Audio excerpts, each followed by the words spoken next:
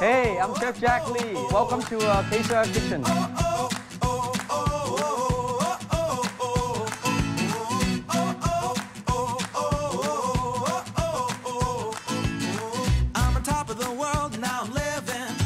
Why am I different? Because I cook from the heart. I want to share because I care.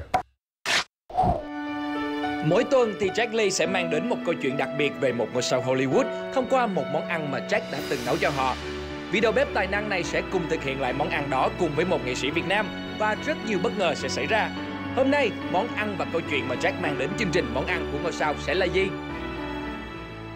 I love the colors and I love the presentation. I felt presentation is everything.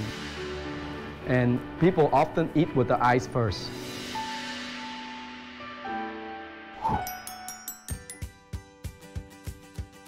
Tập trước thì Jack đã giới thiệu đến chúng ta món bò Mỹ mà anh nấu cho chàng cầu thủ to con Lorenzo Neal. Tập này thì ngôi sao Hollywood được nhắc đến sẽ là ai? Và món ăn hôm nay có đi cùng một câu chuyện thú vị hay không? Cùng lắng nghe những bật mí của Jack ngay bây giờ nha.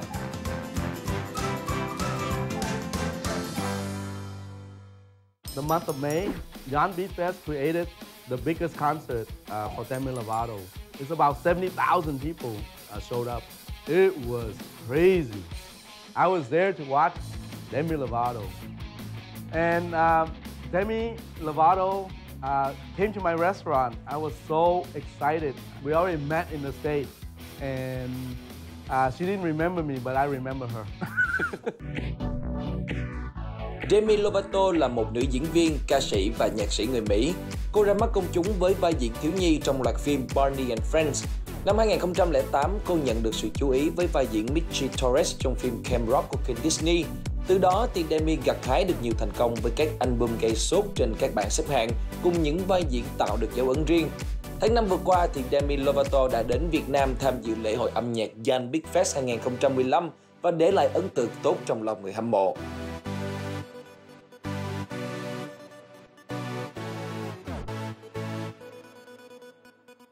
We did a lot of dishes for Demi. We did the beef course. We did the watermelon soup. We did the langoustine, which today we're gonna do langoustine. Okay, who don't love langoustine, right? Everybody loves langoustine, right? We're gonna hit the market now. We're gonna talk to the lobster lady, right? No, the langoustine lady. We're gonna find out the ins and outs of the langoustine. We're gonna pick the freshest. We're gonna ask her how to find the best langoustine, okay?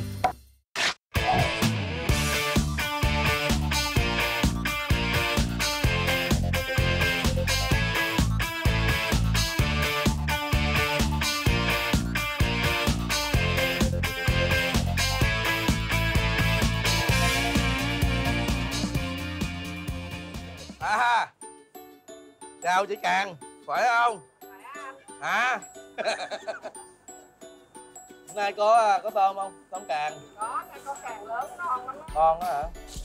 Đấy con trời ơi. Coi nó kìa.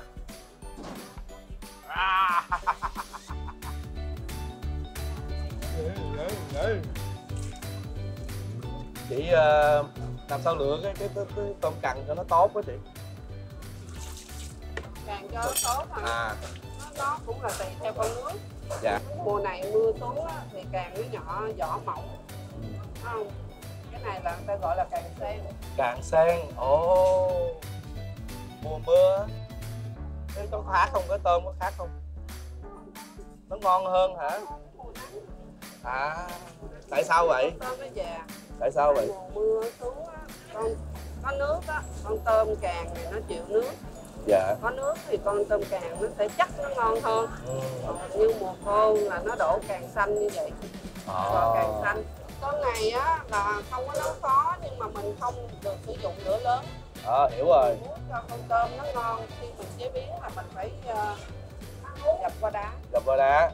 Dạ. Dập qua đá trong vòng 10 phút rồi bắt đầu mình cắt, mình đột, mình chế biến thì con tôm nó sẽ chắc thịt hơn. Thì bữa nay á, thì mới biết Ra đây á, mua nói chuyện với chị Trâm mới biết là có càng sang với càng xanh, thì hai cái khác nhau. Thì mình mua hết bữa nay ha, mua 2 con về thử nấu. Hi, meet my little friend. We're doing langoustine. I tied this is because it's for safety reason, because they do bite you or try to claw you, right? And the little difference is these, they actually point straight, while this one is spread out, like a wing, right? So there is difference. You notice the claws, the tail. The tail here is actually bigger. This tail is bigger, so it's more, you get more meat out of it. So this is it's a good, in essence, this is a good, it's gonna have more yield of meat. So it's good for the buck, or good for the dog. And we're gonna use the vegetable, baby vegetables, eggplant, zucchini, baby squash, and baby corn. For the scallion oil, I use a bit of sake just to wake up the aroma for the langoustine. Okay, and I'm gonna use some on the rice too. And for the rice, I added a little fish sauce. You know, fish sauce is amazing with eggs, right? I grew up eating eggs with fish sauce. I really like it. I put a little bit for the fried rice. It also adds color. Later on, when you cook the rice, it's gonna be nice and golden.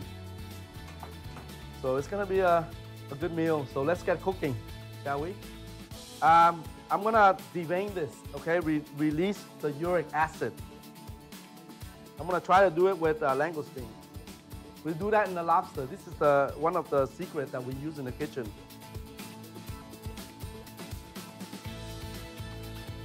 You see? Let me tell you why. See all the uric acid come out? Because this is urine. When you release all the urine, the lobster will eat more cleanly, no more smell. So that's one trick you can do, is get it all out so you're not eating the pee-pee. All right, you get rid of the pee-pee and the poo-poo.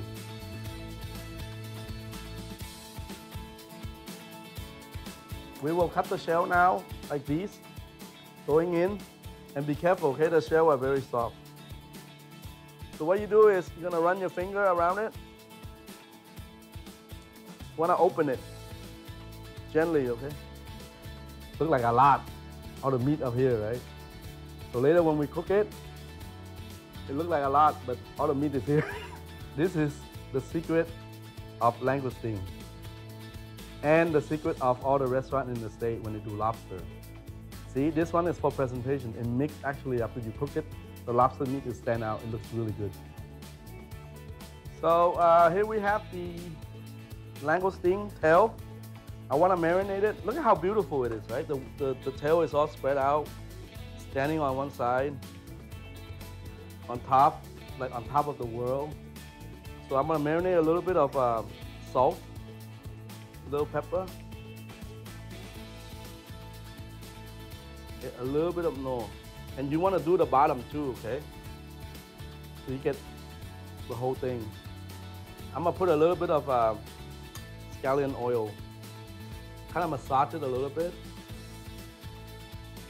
for the additional flavor, and the oil will coat the langoustine meat, so when it cooks, it's not gonna get dried, okay?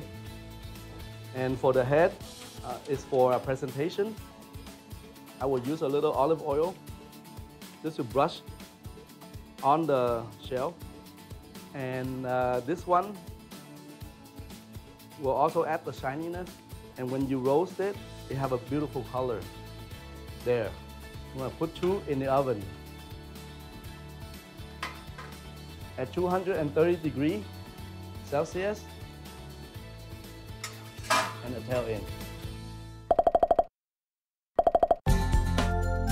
Vậy là Jack đã hoàn thành món ăn theo đúng chuẩn nhà hàng. Liệu một món ăn cầu kỳ như vậy có làm khó được khách mời của chúng ta? Trước hết, hãy cùng chờ xem vị khách mời hôm nay là ai.